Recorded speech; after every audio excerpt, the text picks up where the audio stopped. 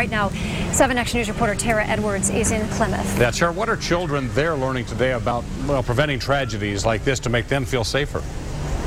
Well, Stephen and Joanne, in one class at Plymouth High School, a teacher was helping students to wrap their mind around who could do something like this and how this could happen. And students were very vocal with their input.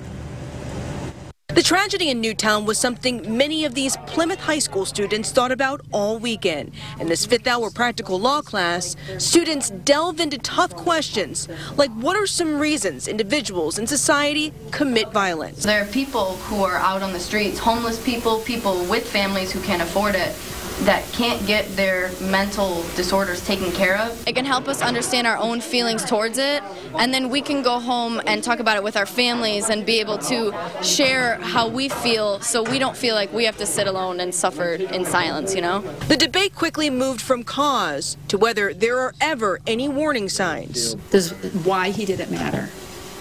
No. I feel like it's just that he's selfish, and I feel like he's incredibly selfish by killing the young children for he doesn't really have much of a reason. Like why they did something doesn't mean you're going to know the next person's behavior and why they did it. There's like thousands of different reasons why someone can do anything. So just because you know what someone did in the past doesn't really help you at all for the future. And the focus of the discussion, when you see red flags, be a part of the solution. When you see warning signs like that, I feel like you should, out of anyone, you should probably go to someone or just try to get them to help. We can all help. We can all help prevent it, or even like in various ways help the people who are actually going through it, like help them get through it, know they're not alone.